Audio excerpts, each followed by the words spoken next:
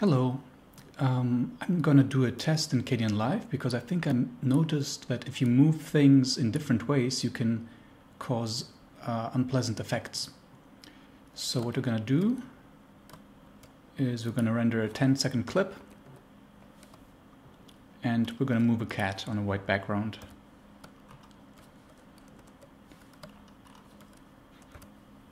All right. So there are different methods to move things in Kdenlive. The most simple one is to use the composite transition, and it's definitely like something that a user used to older versions would probably use, because you always had to use composite manually if you wanted to have an image on top of another or a video on top of another. Alright, so what you would do is you would have your starting keyframe and then you would go to the end of the animation.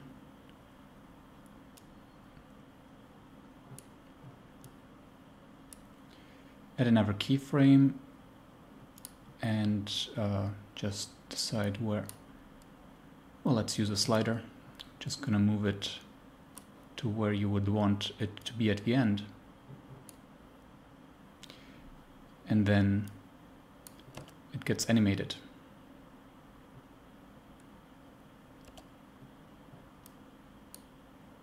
So I'm just going to render that.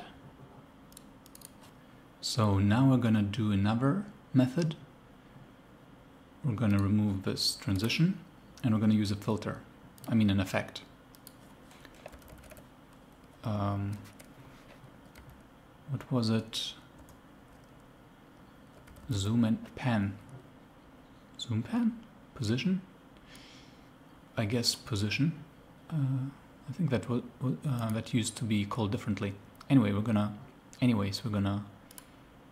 have this keyframe. We're gonna jump to the end, add another, and move it over. Okay, the exact value was 1413. And now we're going to render this as well.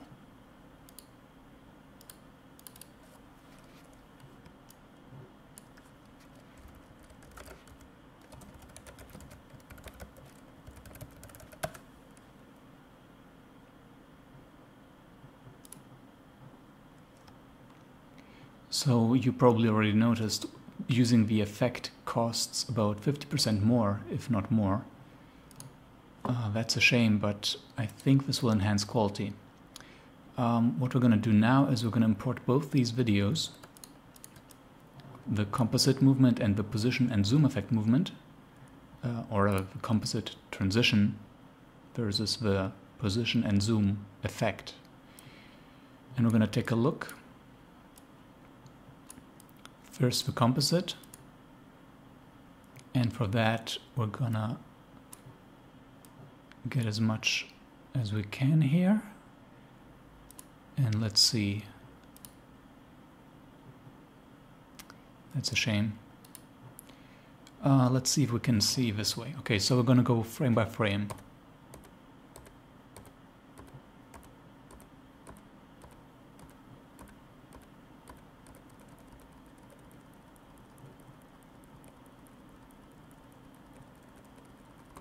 I'm not sure if I see it yet, but I think there might be the issue that between two frames, sometimes the distance the cat travels differs. Now we're within the position and zoom effect render, and we're going to go frame by frame.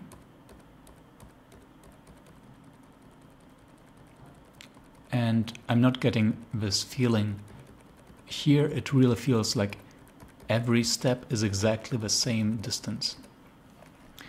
Now let me think, how can we, I guess we have to apply a zoom effect here. Oops, so let's go to effects, use zoom on both of them. Properties, we're going to zoom to 200. And 200. Let's hope that the zoom will not affect our ability to inspect this. You know what? 400.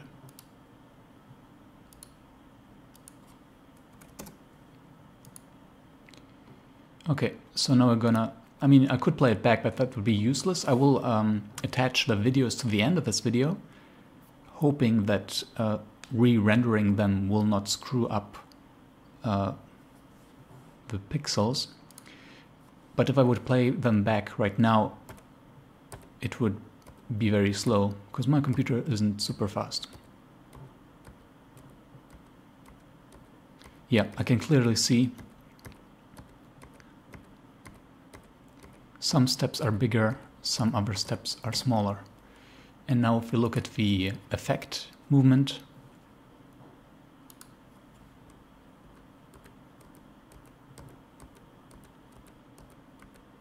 all steps are the same size. Alright, we're going to take it to the next level. We're going to go to Enhance. Whoops, that was not what I wanted. Enhance. Let's see, can we see anything?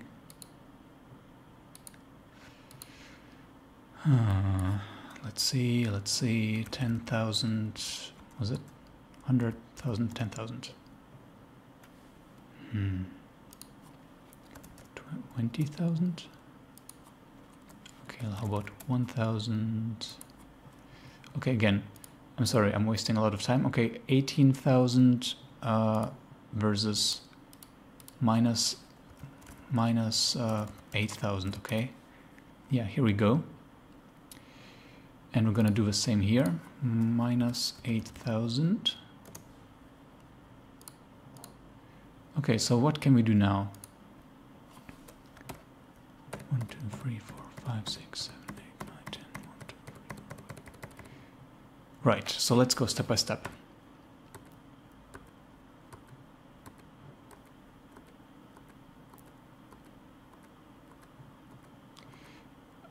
We're still not close enough, but if you have a good eye for these things, and if my render quality is good enough, you will notice that the, how do you call it, the interlaced pixels change. Correction, I was trying to say interpolated, not interlaced, come on. It means this image is rescaled on each step. But if we are over here, I think the pixels are always the same. Yeah, they totally are. And now you should really be able to see how jump, small, jump, small, jump, small, small, jump, small, jump, small, jump. All right.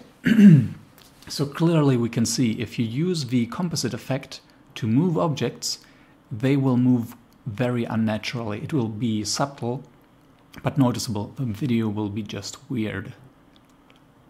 And if you use the position and zoom effect, that will be fine, but it will take 60% more time to render.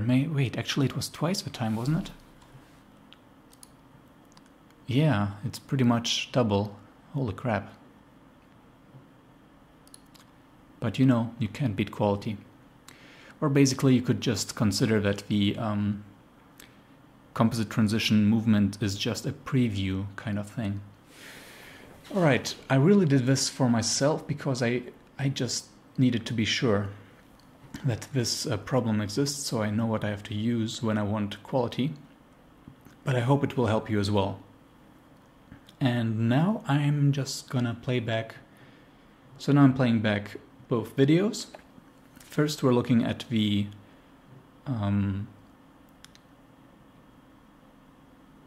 composite movement using the transition.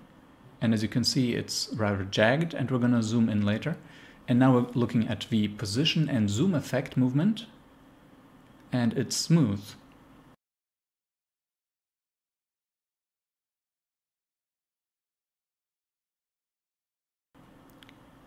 And now this is a zoomed in version of a composite movement transition.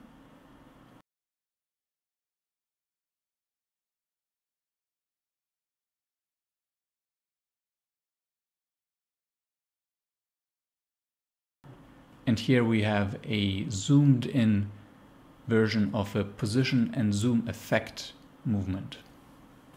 So again, I hope this helped. Please like and subscribe, and see you in the next video. Goodbye.